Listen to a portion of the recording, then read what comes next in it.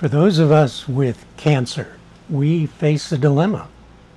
Taking life-saving medication, which may force us into financial ruin, or not taking the treatments, which most certainly will end poorly for us, yet preserve our finances, which we worked a lifetime to acquire.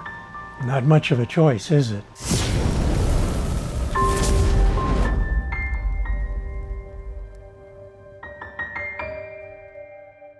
I have before you 2 bottles of potentially life-saving medications.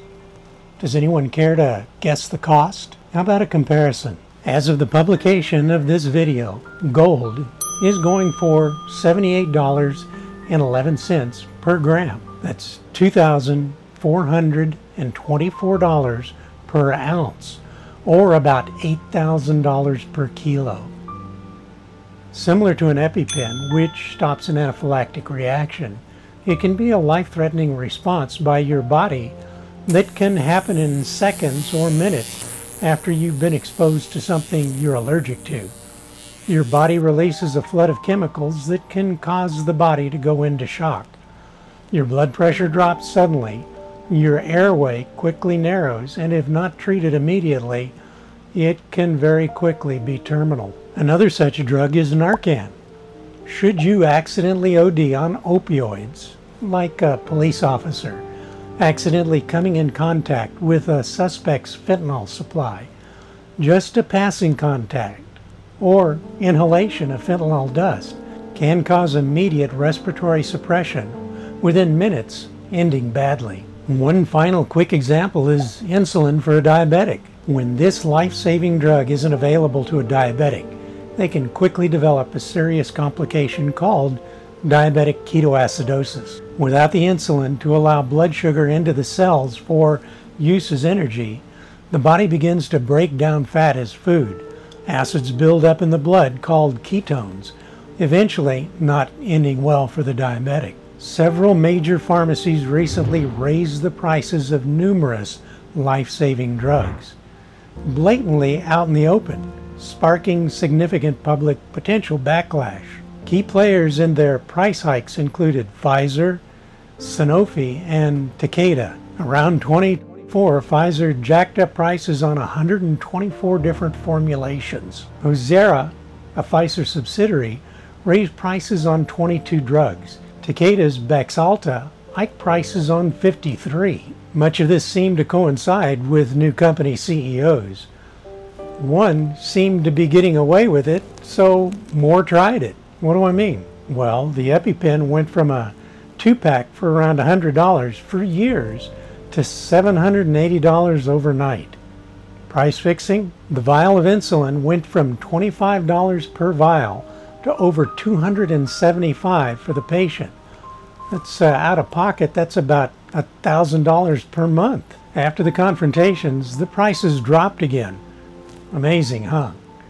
But they are creeping up slowly, maybe hoping that we won't notice. Amazing. So now they're starting early on the cancer side. Could it be to not seem too obvious? The price of Erleta, a flutamide, for the treatment of prostate cancer has been quite high since its introduction when it was approved in 2018. Then the list price for 1 month's supply was approximately $11,000. This cost translates to roughly $130,000 annually, depending on dosage and treatment duration.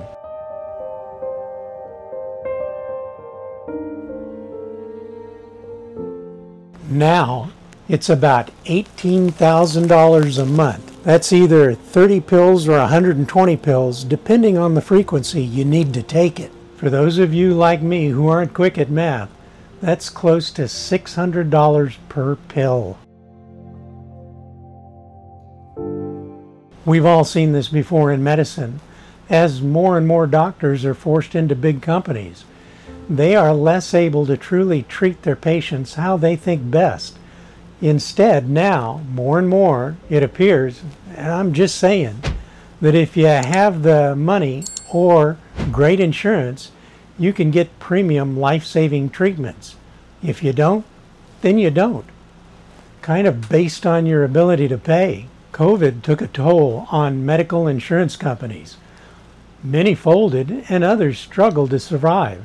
They are now offering much less coverage for much more money. Many of us are just priced out of coverage.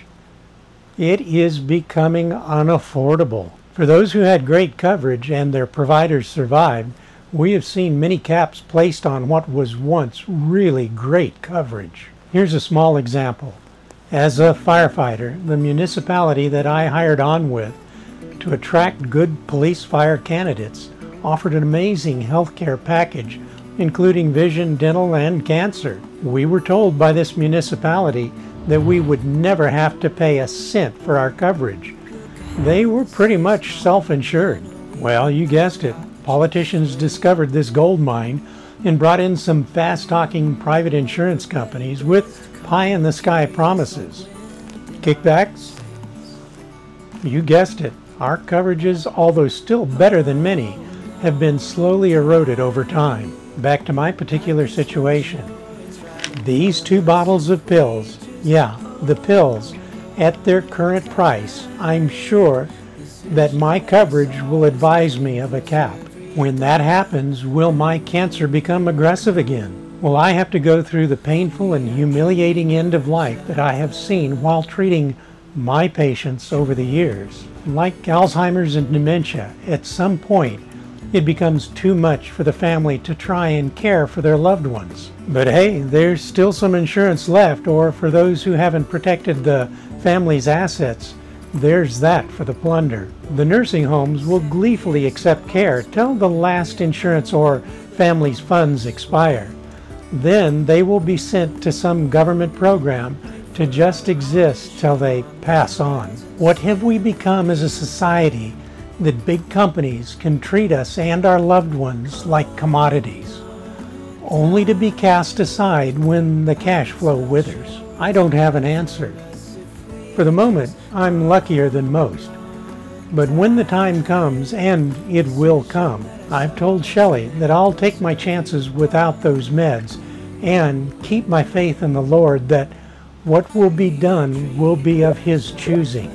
We sure hope that this sparks some debate. After all, there are so many more smiles to be had and given, and so many wonderful places to go see and things to do. We hope that we get the opportunity to come across you all on our travels. So please, travel safe.